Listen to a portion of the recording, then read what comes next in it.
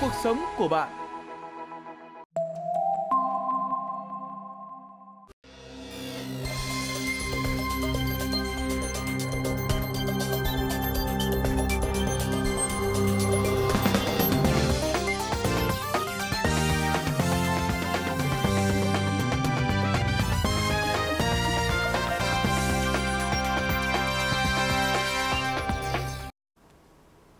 Kính chào quý vị và các bạn, mời quý vị và các bạn theo dõi chương trình Thời sự tối của Đài Phát thanh và Truyền hình Hà Nội. Chương trình hôm nay thứ Hai ngày 7 tháng 12 sẽ mở đầu với những nội dung chính sau đây.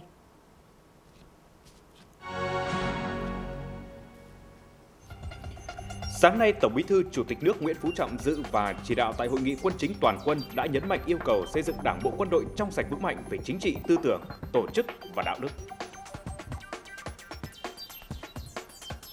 Kỳ họp thứ 18 Hội đồng Nhân dân thành phố Hà Nội khóa 15 khai mạc sáng nay và diễn ra trong 3 ngày. Ngoài đánh giá về tình hình kinh tế xã hội, công tác cán bộ, nhiều vấn đề dân sinh xã hội sẽ được Hội đồng Nhân dân bàn thảo, cho ý kiến và xây dựng các chính sách phù hợp.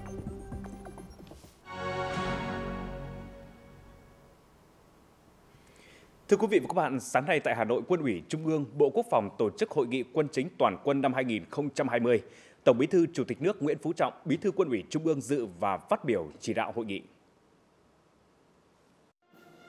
Năm 2020, Quân ủy Trung ương Bộ Quốc phòng đã lãnh đạo chỉ đạo toàn quân bảo vệ vững chắc độc lập chủ quyền và toàn vẹn lãnh thổ của Tổ quốc, kịp thời tham mưu với Đảng, Nhà nước kiên quyết linh hoạt xử lý thắng lợi các tình huống không để bị động bất ngờ, đặc biệt trong phòng chống dịch Covid-19 và tìm kiếm cứu nạn